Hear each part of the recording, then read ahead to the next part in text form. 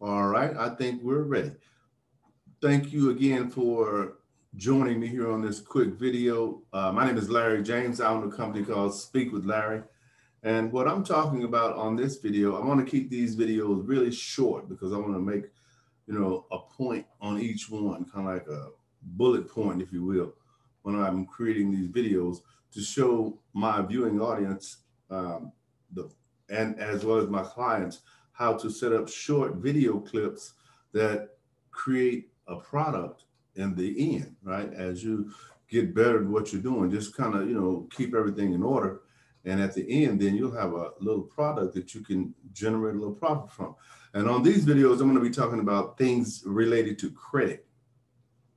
Now, I'm not an expert or anything like that, but I do research and sometimes I buy courses, just like the courses I sell.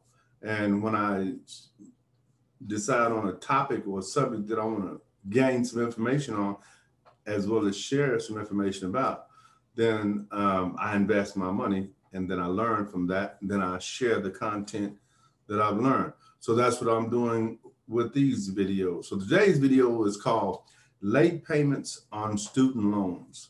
Now, if you pay close attention, you're going to learn some very interesting stuff about this part of the world when it comes to going to college and acquiring a student loan.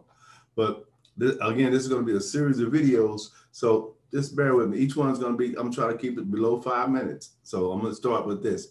Late payments on student loan accounts are going to impact credit scores just like late payments on any other type of credit obligation.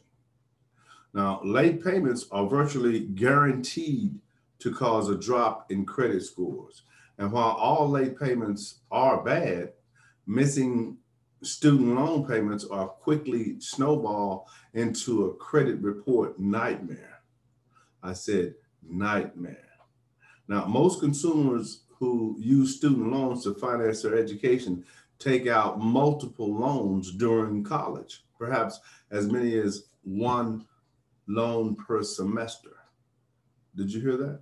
One loan per semester. That's incredible, isn't it? Now, if a college student completes his undergraduate studies in 4 years, he could easily have as many as 8 student loans. These 8 loans show up on his credit report as 8 individual accounts, not one large loan. And typically, the borrower will make a single payment to the lender for his student loans, and the lender will distribute the funds to the individual accounts. And if a borrower becomes 30 days past due on his lump sum payments, then in the previous scenario, he would actually have late payments reported to not one, but 8 accounts on his credit report. Now, this will compound the damages of his credit report. Wouldn't you agree? So be very mindful when you're dealing with those student loan debts. Okay, see, I'm going to stop right there. That's how I want to keep these videos, and that's how I want you to keep your videos short, to the point, make a point, and then exit, right? Then process it. So this is video number 1 of this portion. So stay tuned for video number 2. And I will say this is video 2, and I'll put those in sequence so that you can follow along.